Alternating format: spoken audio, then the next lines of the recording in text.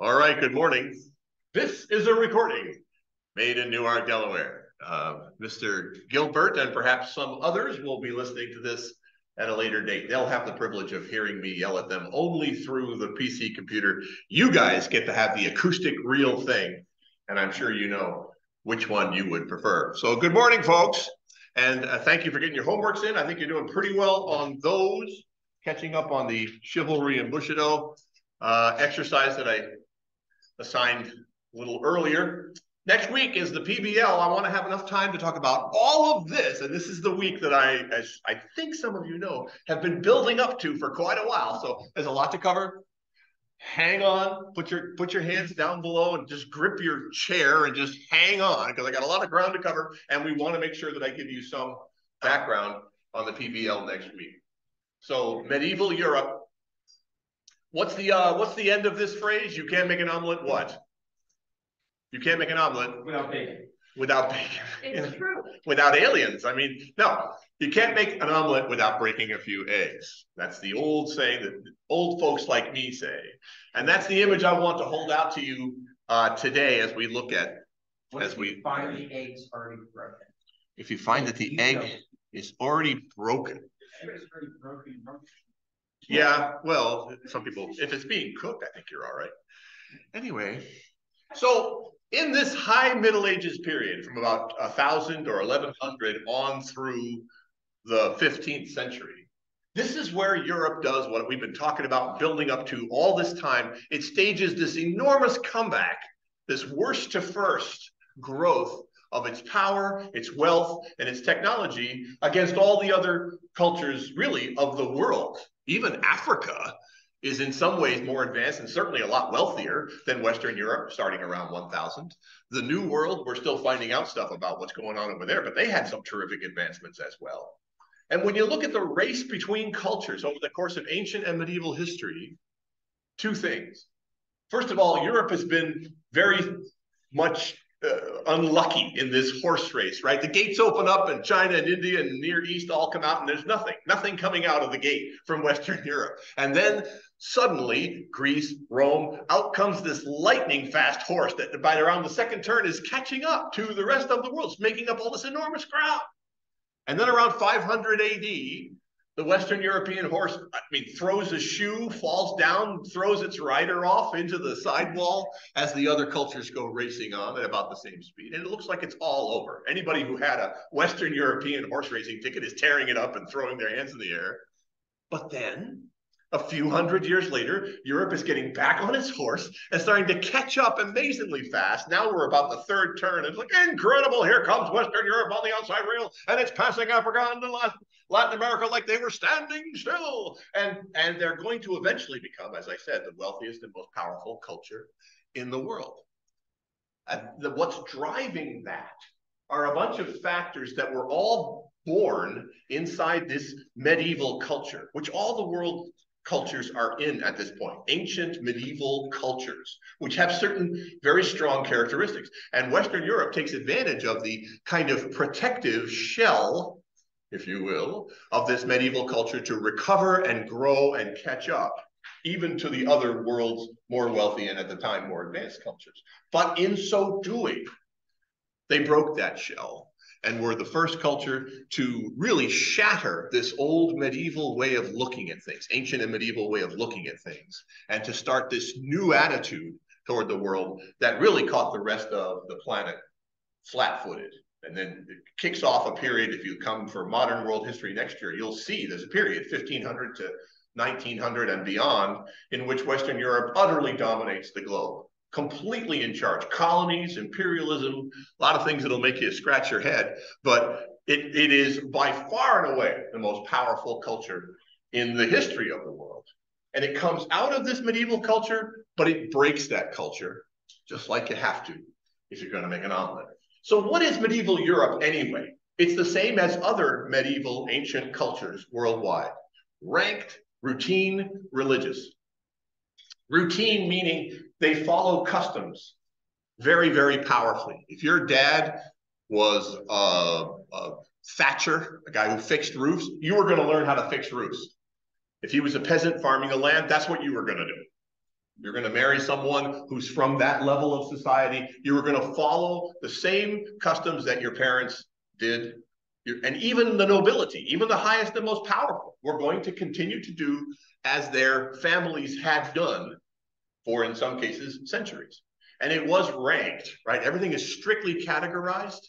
There are levels within levels, no matter where you go in this society, right? The feudal system has vassals and overlords who have sworn their oaths, and sometimes a guy could be the baron, for example. He's an overlord to several knights, but he's also a vassal to a duke, and the duke the same way to a king.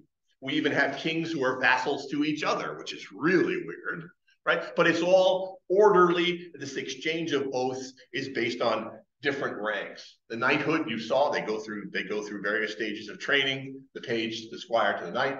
The religious orders are also strictly very hierarchical. At the kind of bottom level are the priests and the friars, the wandering priests, monks and nuns living in their holy orders removed from the world, and then a hierarchy above them of the abbot or the abbess for the monastery or convent, and bishops and archbishops and cardinals and the pope or patriarchs, to establish this kind of ranking system. Most importantly, I think the guilds in Western Europe, that's where all this commercial wealth really starts to come from. And there again, there is this system. You are an apprentice, you learn the tricks of the trade, the journeyman, you start to show you can do the work on your own, by your own, and then you become a master. You start to run a shop for yourself, whether it's pottery or dyeing cloth or a silversmith. You learn the art, you learn the craft, and you keep the secrets. And you keep them in-house. These guilds, these merchant guilds begin to pile up a lot of money, and trade becomes easier and easier and more profitable as time goes by. They start to build up more money than the knights and the bishops have. That's one of the things that really puts a lot of pressure on this system. And down at the bottom, there really isn't a lot of movement.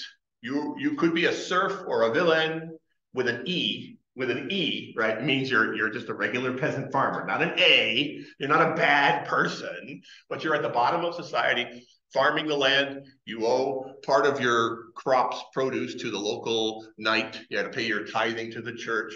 You could be someone who has one of these local crafts, a carpenter, a barrel maker, something like that. Some of you will have a choice of being a certain kind of crafter next week. And then there are merchants who sort of feed back into the guild system.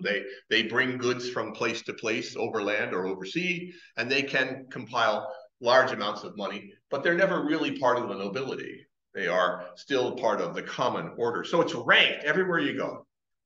And this culture, perhaps more than any other, certainly more than China or India or Japan, Western European culture is really infused with religious sentiment everywhere. The church and this Christian religion drives everything.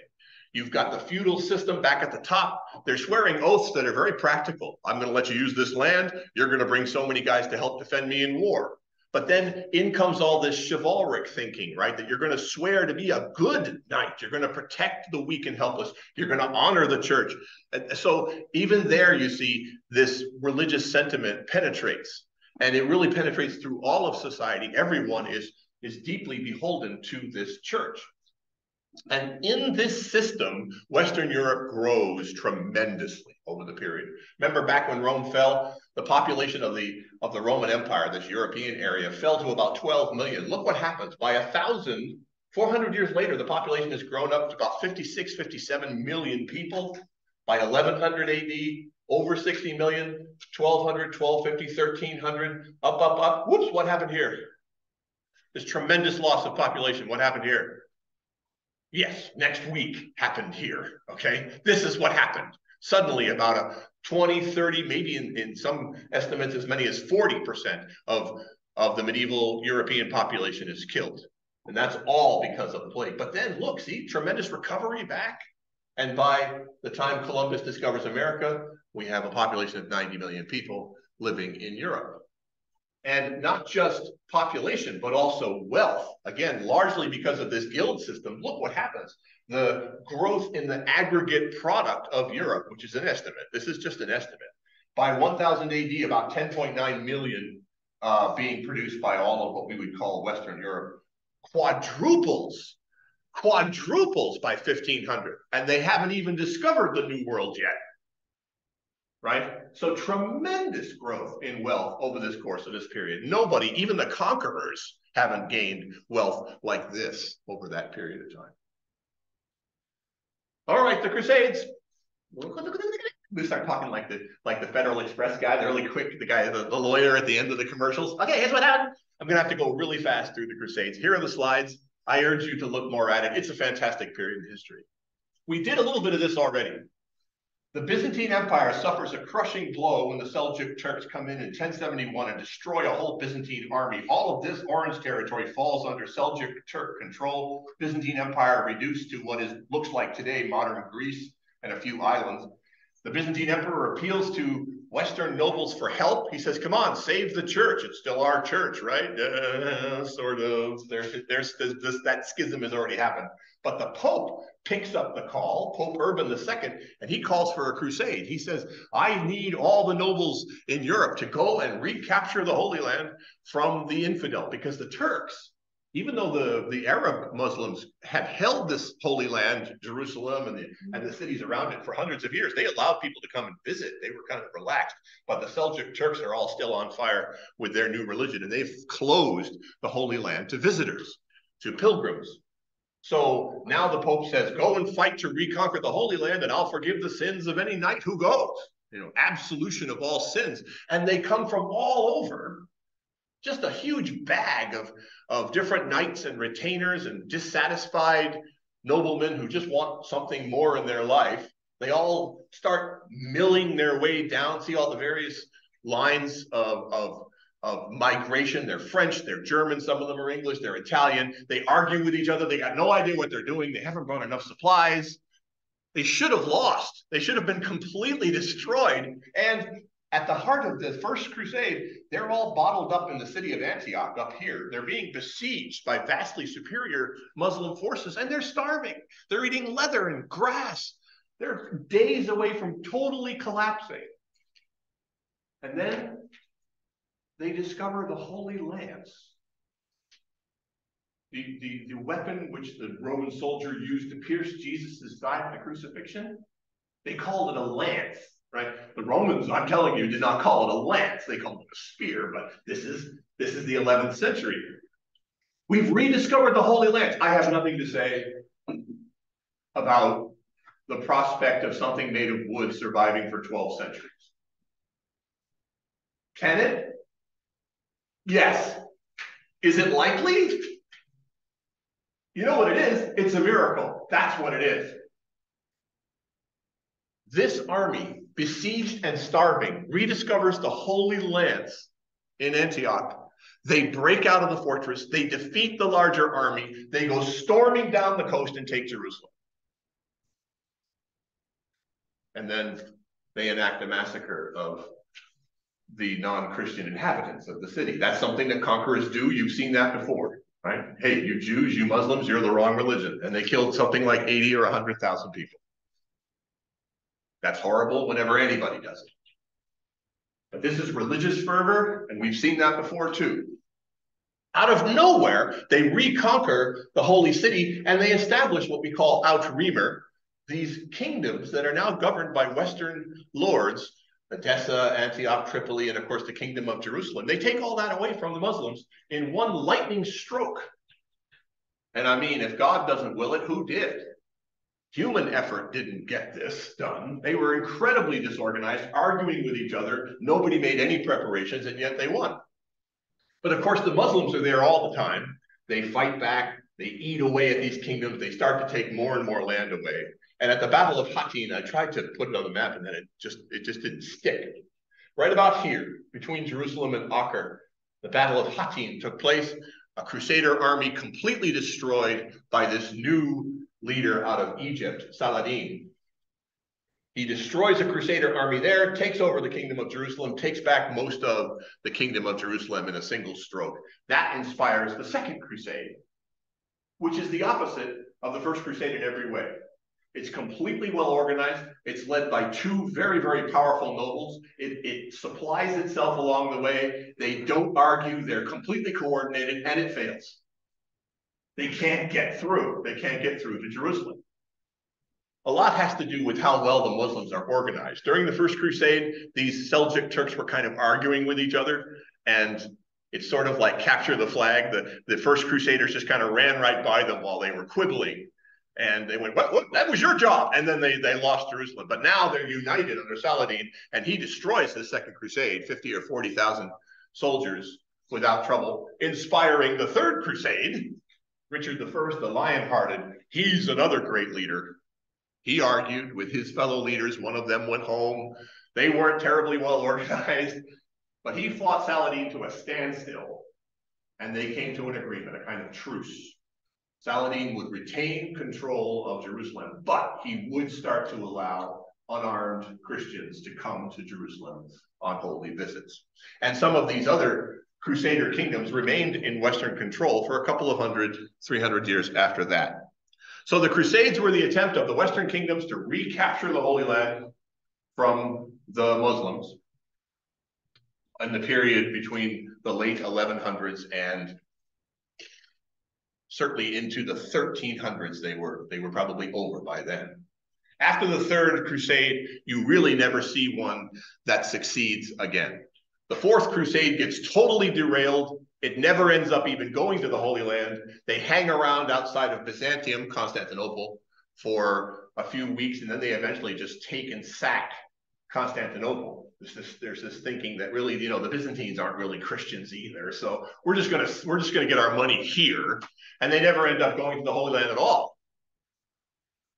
The one place where the Crusades are successful is over here in Spain, where the Iberian lords are slowly taking back the lands that the Moors conquered way back when, before the Battle of Tours, 600 and 700 years earlier. The legend of El Cid, he's sort of the King Arthur of Spanish lore. Great legends told of him, and a really powerful war leader. They're pushing back the Muslims in what's called the Reconquista. They make steady progress, and in 1492, the same year that Columbus sails the ocean blue, the Spanish retake the city of Granada, which is down here. The last little outpost of Muslim control is turned back over to Christian control under the King Ferdinand and Isabella of Aragon and Castile. So Spain becomes a united Western European kingdom over this period. They do make some progress in Spain, but not the Holy Land. The Middle Ages were a period of legends, myths. We can't really prove a lot of the things, the stories that were told. And one of them is the absolutely horrifying tale of the Children's Crusade, which you read about briefly in the textbook.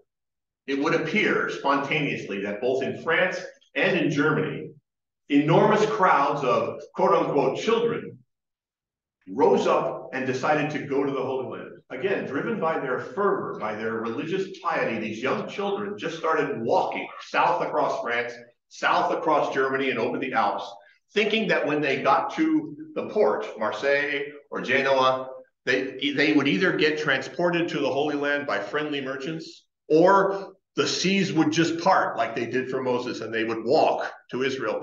This shows you, the importance of geography class, right? These kids haven't had geography class. They don't understand anything about how far it is. The privation was incredible. Thousands of them died getting there.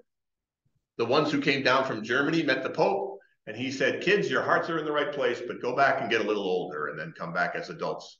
And he sent them back home. And they went back over the Alps, barefoot, wintertime, snow. 12,000 may have set out from Germany, maybe 2,000 got home alive. In France, they marched all the way south across the center of France. People would give food to them, stunned. Here comes all these kids. This crowd of kids. They would try to feed them and help them, and they would keep on going. They got to Marseille, and the merchants said, sure, right this way. They put them on boats, sailed them to Egypt, and sold them into slavery. So things are obviously changing, right? Not everybody is feeling that crusade fervor. Were they all children? We don't know. The people who write about this are church leaders. You sometimes use the word children in a paternal way, right? My flock, my children, right? So it might not have been all children, but the two leaders, this fellow Stephen and possibly Nicholas, were kids. And they seem to have had an authentic religious inspiration or vision, which caused this massive movement of children across Central Europe. Horrifying, awful. We can't prove a lot of the details, but these are the stories that come down. This is what crusading ended up meaning and affecting in this period. And finally, I want to talk about the Hospitallers and the Templars. These religious orders across Europe were very powerful. The monasteries, the abbeys, they were refuges, they were centers of learning, they were hospitals for the poor, very important. But there were a few who decided they wanted to become military monks. They appealed to the Pope, give us an order like the Benedictines have, like the Franciscans have. We'll swear oaths of loyalty and chastity and poverty and obedience, just like they do. But let us go and fight to protect the Holy Land, the places that have been taken. And the Pope gave permission for them to have certain fortresses on the island of Cyprus and Rhodes and certain places in the Holy Land like Acre. And they ended up protecting the pilgrims who were trying to go to the Holy Land, fighting against the Muslims when they had to. Very, very highly respected, very, very powerful, well-trained knights who were under holy orders. And they never got any wealth individually, but the order piled up all kinds of money, right? All kinds of wealth in land, in gold, in plunder, in tribute payments, just like lots of nobles did in other places. In 1291, the last Christian fortress in the Holy Land falls. It's the city of Acre down by the coast. The Muslims have been besieging it. The Templars were defending it. The Muslims explode a great satchel charge outside the stone walls, blow this huge gap in the walls, and the Muslims, thousands and thousands of them, are preparing to charge in as soon as the smoke clears. And when the smoke does clear, they see standing in that gap 11 Templar knights, just ready, Okay, let's do this. And something like 5,000 or 6,000 Muslim soldiers looked at it. They'd been blowing their horns and their trumpets and their drums and everything. And they just looked at those knights standing there and they said, yeah, you know what? Not today. And they backed off for one more day because the Templars were just that good and that doughty, as they say, that puissant. The next day they stormed the castle and no one survived. But for that one day, the Templars just said, let's do this. And the Muslims said, yeah, maybe not today. You go first. No, you go first. So they were a remarkable influence and a remarkable story of their own. But again, now that the Holy Land has fallen, some kings, like the King of France, are saying, well, why do they have all this money? What are they doing? They still have all these castles and tithings and so forth back in Europe that they've been using to fund their defense of the Holy Land. Well, what are you doing with all that money? And the King of France moves in on the Templar order. He accuses them of witchcraft. He has them all imprisoned and tortured, and executed, and he seizes all of their wealth. So again, this medieval order is starting to crack, right? How did the shell break as a result of the Crusades? As you know, capturing Jerusalem exalted the knightly order tremendously. Well, losing it really hurt. People all over Europe thought, wait, we thought God was on our side. How could we lose Jerusalem and then fail to get it back time and time again? So it kind of cracked the confidence and the religious beliefs of Europeans. And then again, many knights were simply killed. And many that were not killed were completely destroyed financially. They had to sell and mortgage everything to finance their crusade, and it didn't work out. So even if they weren't killed, they were kind of stuck.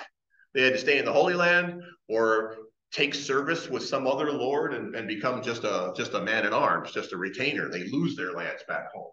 And as a result of that, the middle part of the feudal system, the glue that holds it together, is now weakened. The kings become more powerful. They start to exert more and more control because there's fewer knights. And by the same token, the peasants start to gain more freedom. You can't really keep them down on the farm when your manor has been abandoned, right? So things are starting to crack and loosen as a result of the strains that the Crusades put on the feudal system particularly.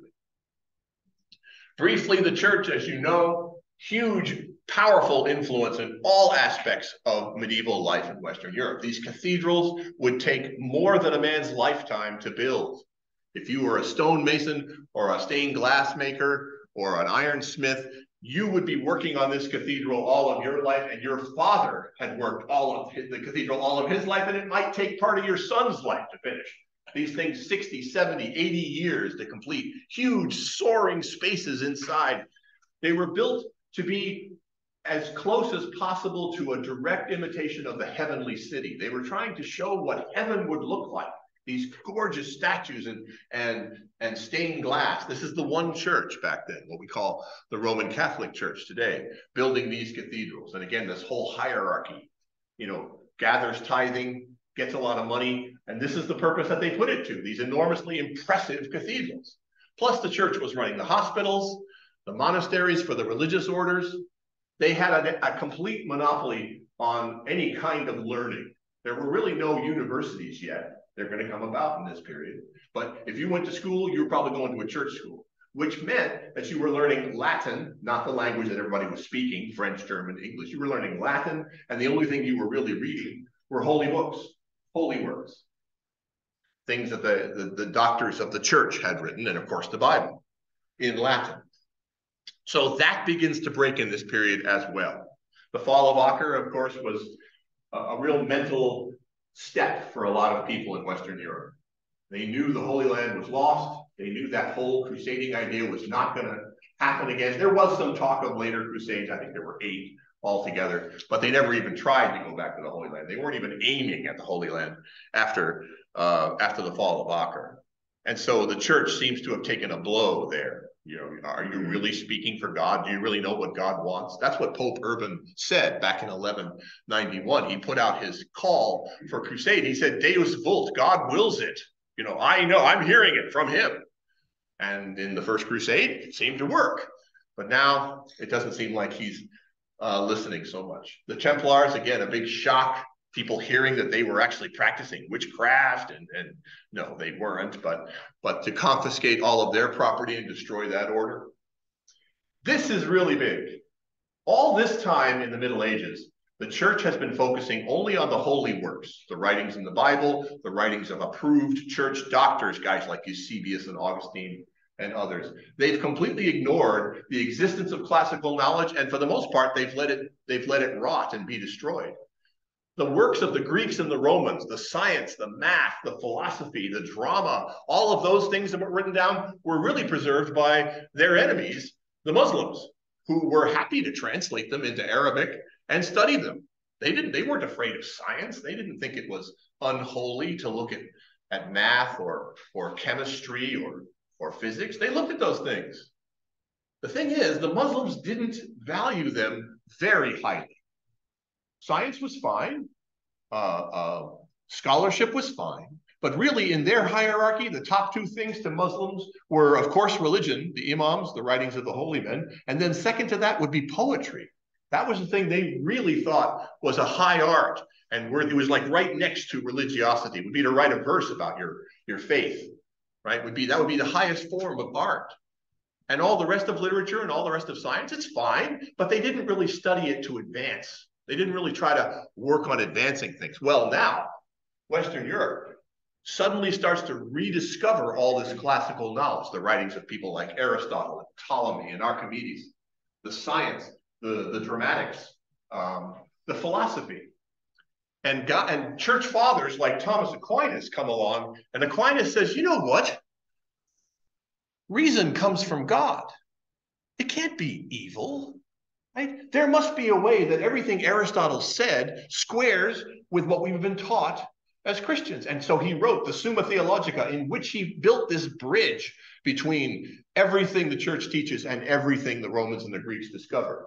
He's a pretty smart guy, as you might imagine, pretty formidable intellect, right? He put all this together.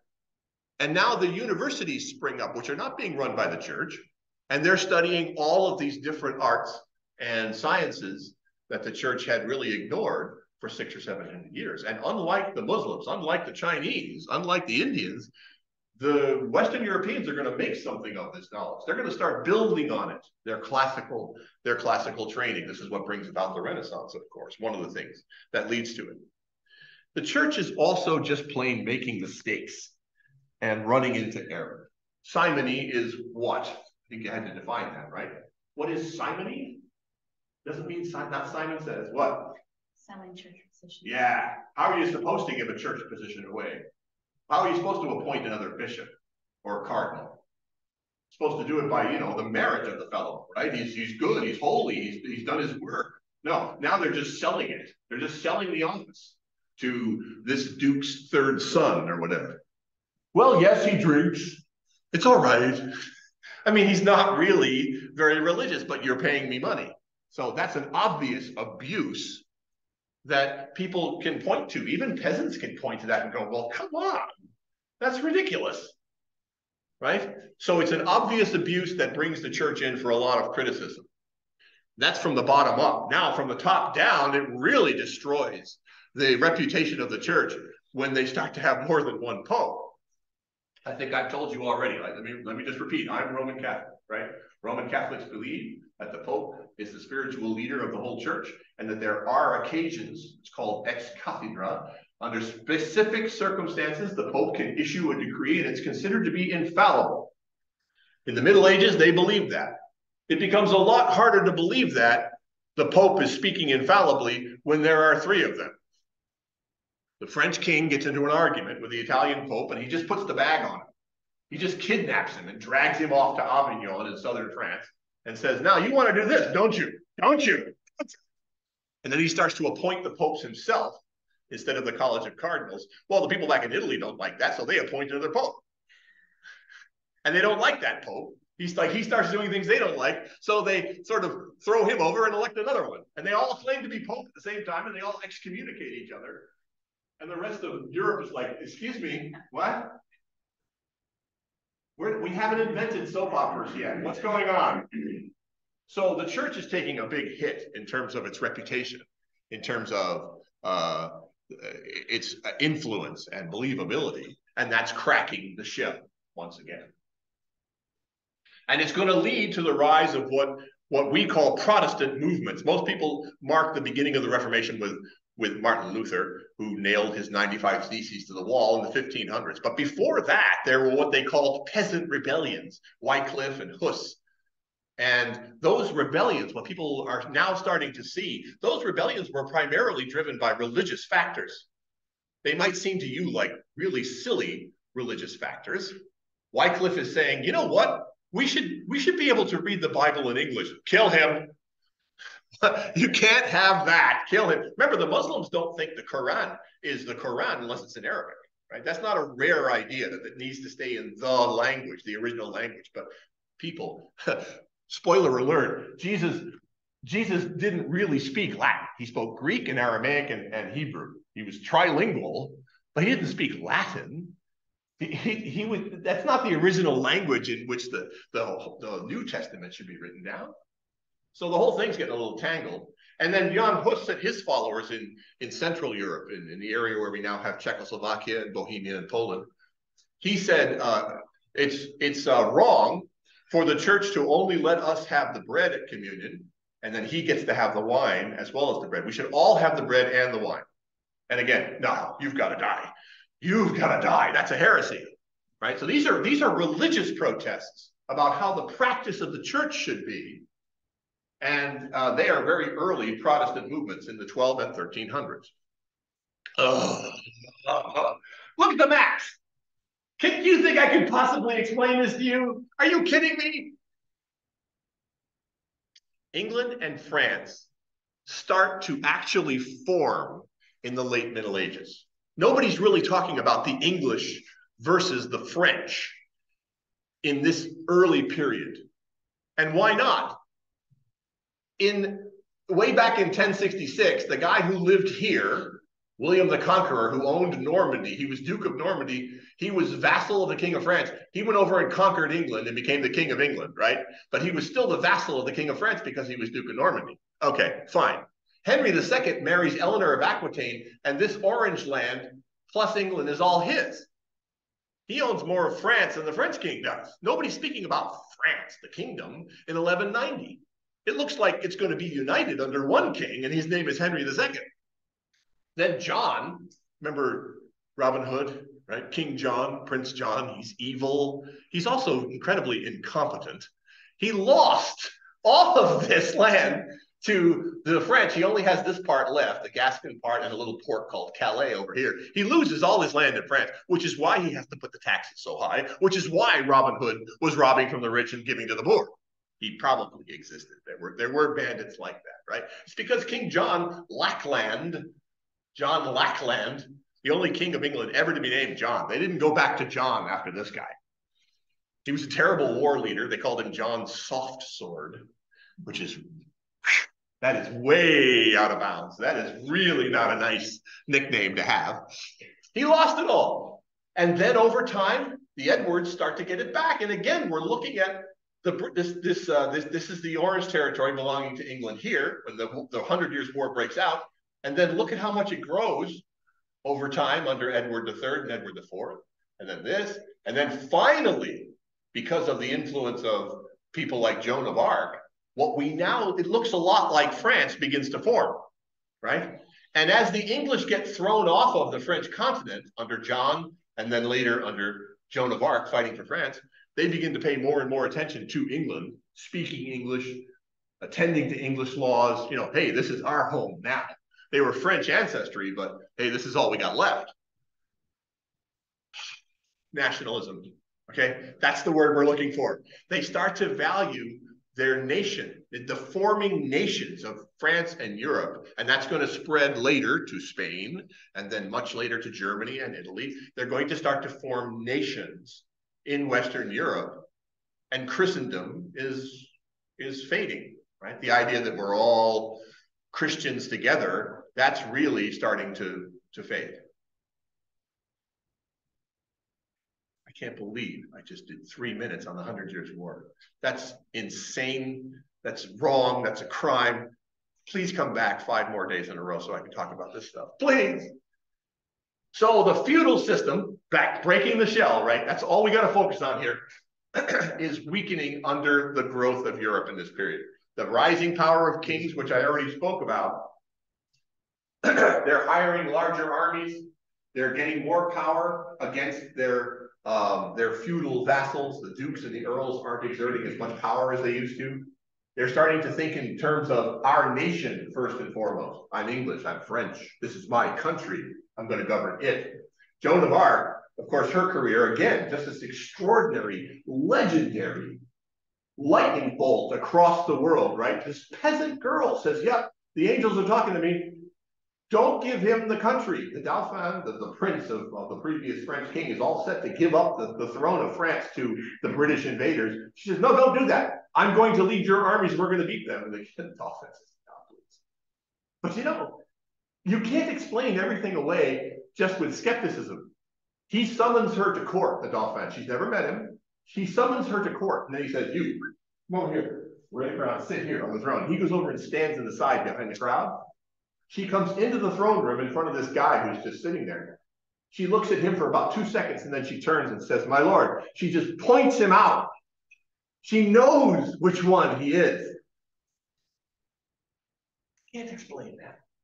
And when she leads an army in armor against the superior-sized British army to raise the siege of Orleans, and does, I'm forced to consider the possibility that something is happening here which is beyond my ken. Miraculous. Certainly very influential in the history of the world. Because of Joan of Arc's campaign, the French get French territory back under their control. They really begin to eject the British from the continent. And Joan is horribly betrayed and captured and turned over to the British and tortured and executed. She's burned as a witch. She gives her life for the King of France, who showed her no gratitude whatsoever. If I could go back in time, I would kick his butt for a week. What an awful person he was, turning her over, letting her go from the Burgundians to the English. What a coward. But she gave him his country back, and the French begin to establish themselves. New weapons are throwing the knight off the battlefield anyway, right? The longbow at Crécy, right? This is a very powerful weapon. It's a new weapon. I want to talk about it. I can't. It's really powerful, and in the right circumstances, the knights are actually helpless against it. The logger. See, this is like a Western wagon trains circling against the Indians. That's what the Hussites did when they were rebelling against the Knights in Central Europe. Oh, this is just the most incredible campaign in history. They had these armored wagons, and when they saw the Knights of Germany and Bohemia coming to crush them, they circled the wagons. They literally circled the wagons. And the general, Ziska, inside, he trained these guys to use big long halberds and flails and muskets inside the wagons, little ports and boom, right through the wagons. And what are the Knights going to do? They charge up to the wagons and then what? What are you going to do? You charge up to the wagons and over and over and over again. He beats these German Knights because all they know how to do is charge. Here's the king of the Prince John of Bohemia at Crécy. He's blind. The French knights charged into the longbows so arrogantly, and they fell by the hundreds. Prince John was blind. He had them strap him onto his horse, and he led the charge. He died, of course. What is going on, right? What's going on is the old way of doing things is passing from the world, right? We're learning about different ways to fight, better ways to fight, the power of commerce. The peasants, however, still not much freedom. You guys debated in your answers whether serfs were slaves or not, and I'm willing to entertain both answers. They really couldn't move. They couldn't leave their farms. Yeah, they couldn't be sold, but it's really not a big difference between a serf and a slave. Well, that's going to change, right, with the bubonic plague.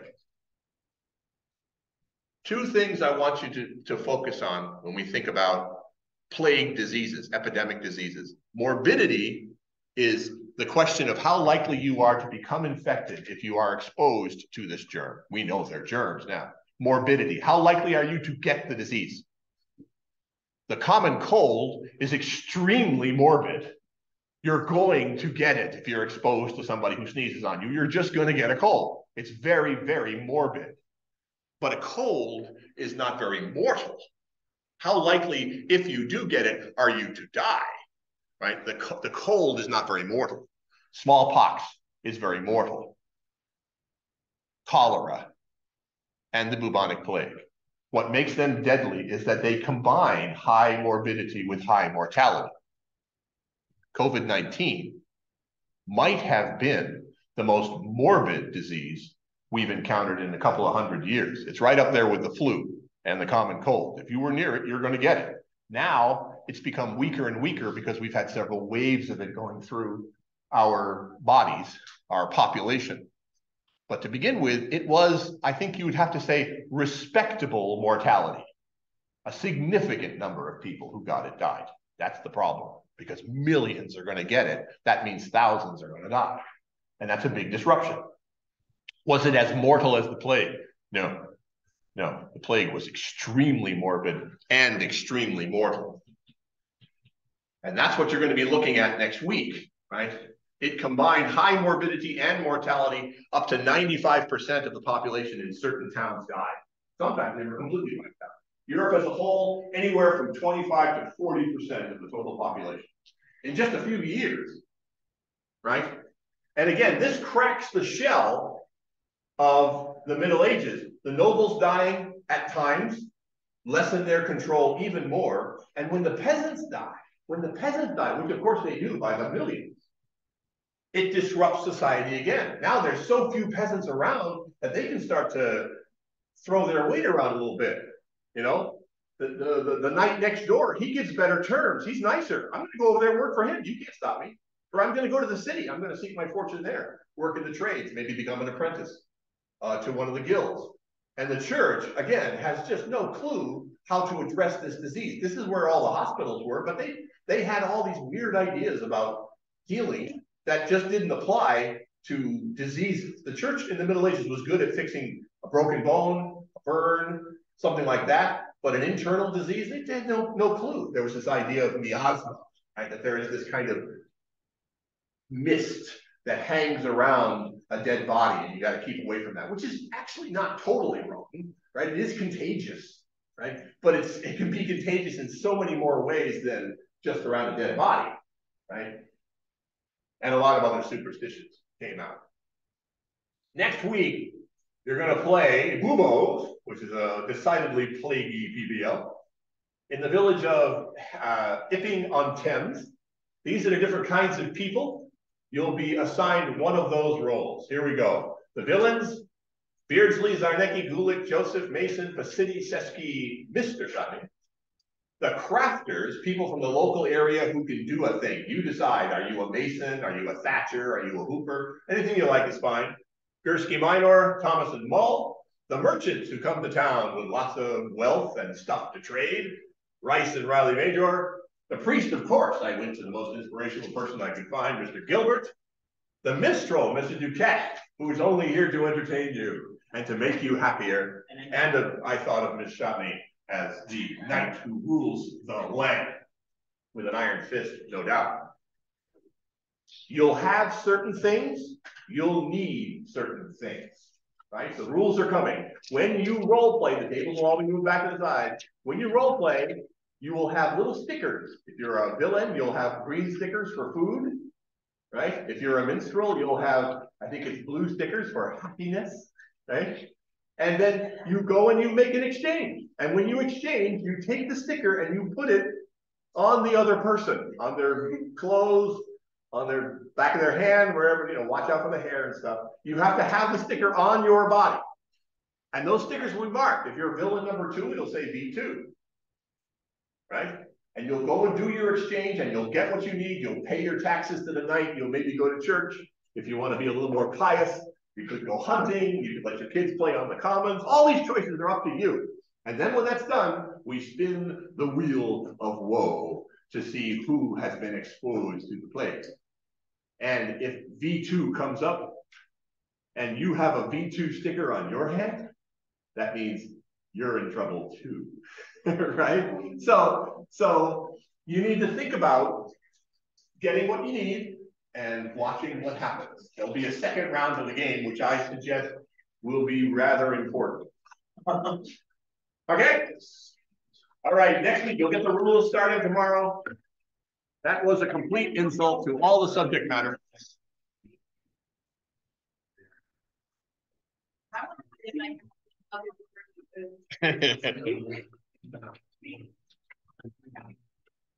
Anybody with homework? Anybody with homework? Mr. Custody, I got a bunch of because I keep catching you late. There you go.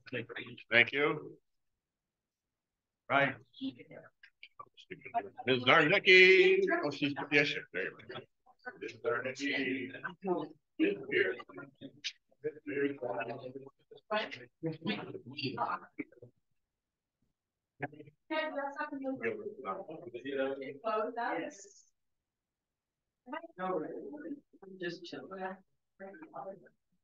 I had a couple minutes to spare. So I'm understanding this. Yeah. All I have to do is perform literally with everybody at the exact same time and they all die. It doesn't, you know, only if you get the plague. So just say, I'll send you the notes, Mr. Duquette. You can sing a little ditty, or you can tell them a joke or a riddle, right? And if they listen specifically to you, you can exchange the stickers. Okay. Okay, good. Medieval jokes, please. How many monks does it take to screw in a light bulb? That kind of thing. 27. Really? Yes. They all stand up, you know, they're like little short guys with bald heads. They stand on top of each other. Sure they do. Back up. Wow, you're really on fire. Right. Are you in a hurry? I want to read this. Student director for my theater. Where's the page on? In whatever church is letting us add it at the moment. Your itinerant player. Yes, because we got kicked out of the last one. Oh dear. Or little children around, because children aren't allowed to run around after a play. They've been stuck on stage the entire time. Yeah, sure. That's very reasonable. We also perform at like